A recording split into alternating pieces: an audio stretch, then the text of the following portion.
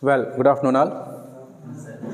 So today we shall discuss about the topic IC engines. So IC engine.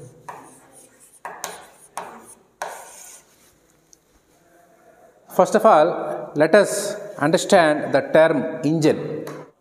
So engine is a device which is used to get mechanical energy. So mechanical energy in the sense our movement, the movement of the vehicle. So as the engine shaft rotates, the wheels of the automobile is connected to the engine shaft so that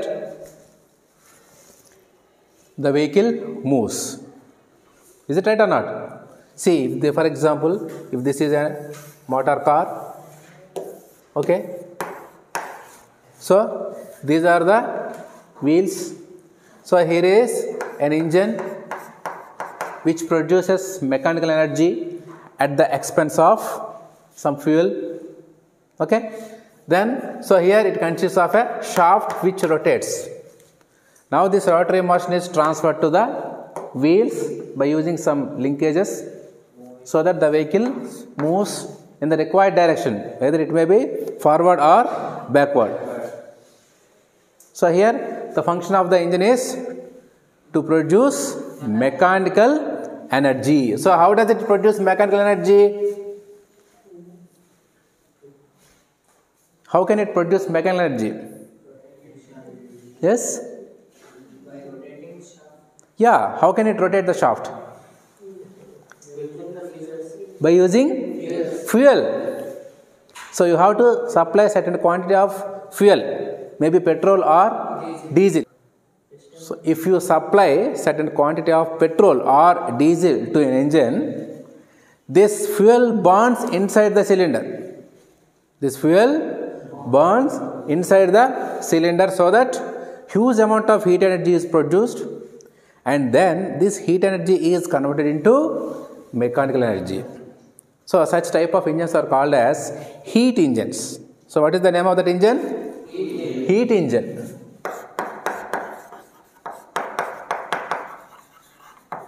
So what is the function of an heat engine?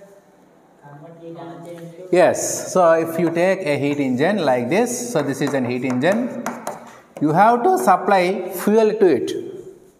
You have to supply fuel to it. Fuel means it is a chemical. Basically, it is a chemical. That means you are supplying chemical energy to the engine. Okay. So, you are supplying chemical energy to the engine so that this chemical energy is converted into mechanical energy. Right. So, how that will take place, that we shall see later. Okay. So, this chemical energy is converted into mechanical energy. If this is a electrical generator, so it consists of a shaft. The shaft has to be rotated. Only if the shaft is rotated in the magnetic field, then only the EMF is generated. Is it right or not? So, for that purpose, you have to supply rotary motion to the shaft. So, this rotary motion can be supplied by using this IC engine. So, here we are getting this mechanical energy. So, this mechanical energy is in the form of rotary motion.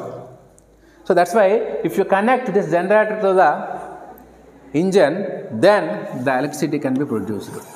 So, here we can link both mechanical and electrical engineering branches. So, the source which is connected to the generator is called as prime mover. You might have heard this word. So, here the prime mover is a heat engine. Okay? Right. So, a heat engine is a device which is used to convert the chemical energy into mechanical energy. And in turn, this mechanical energy can be converted into electrical energy or any other form of energy. So, here the flow is initially this chemical energy is converted into the heat energy here, and then this heat energy is converted into mechanical energy, then this mechanical energy is converted into the electrical energy by using this generator.